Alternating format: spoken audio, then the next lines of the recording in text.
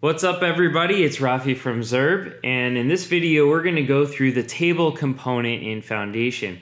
So I'm going to show you how to set up a basic table, how to adjust some things, and really get your tables looking the way that you want them to. So we're going to start with a super basic table. Let's hop over to our example here. So this was just copied straight out of the docs here, so we have our table. Now this is what it looks like by default. We have our table heads here, so our THs up top. And you can see that they have a background and then a slightly darker text or bolded text. So that's the default style. There's also some striping that is going on here, so you can see that the odd table rows are actually striped with a little bit of a background color. So it just kind of makes the table a little bit more readable. Now you can adjust the widths of some of these columns if you want them to be sort of a fixed width. And what happens is if you do that, the ones that the THs that don't have a width will actually just auto size and take up the remaining space. So if we take a look at this example, the first table head is set to width 200, and what that does is it dictates the width of the TDs that are corresponding to that table head. So let's actually make that 300 now. So we're going to make that 300. So what it does is it forces this first basically column to be 300 pixels wide. And what that does is it constrains the room left for the remaining columns. So if you need one of your table sections to be a little bit wider than the others or narrower, this is something that you could do. If you remove that width altogether, then it sizes down and becomes much smaller.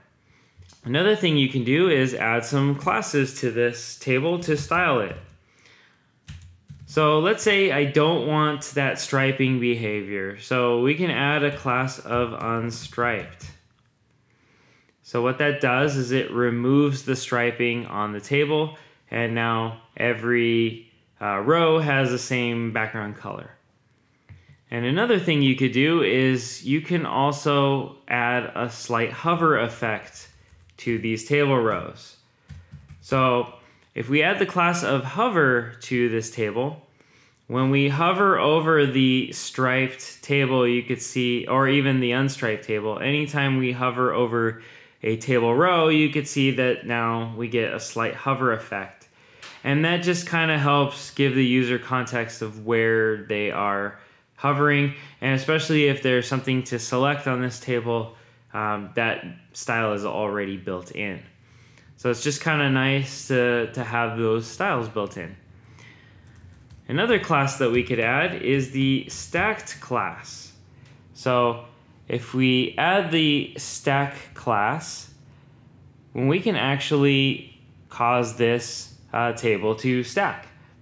And what this does now is the table rows stack into nice little sections. So another thing that you can do is give it a little bit of responsive nature. On a small screen, we can actually make this table scroll. So let's add the scroll class. Now this is available from Foundation 6.2 and on. Before you would have to add a wrapper around the table, but I'm sure you're all using the latest version, so we can add the class of scroll to this table. And what happens is once it runs out of room, then you can now scroll the content to the side. So kind of adding a little bit of responsive nature, pretty automatic, that way the content is still accessible. And there's a lot of different variables that you can use to style these tables. They're baked into the settings file in the Foundation SAS version. So if you're using the SAS version of Foundation, there's a lot of variables here that make it really easy to style these tables and get that look and feel that you're going for.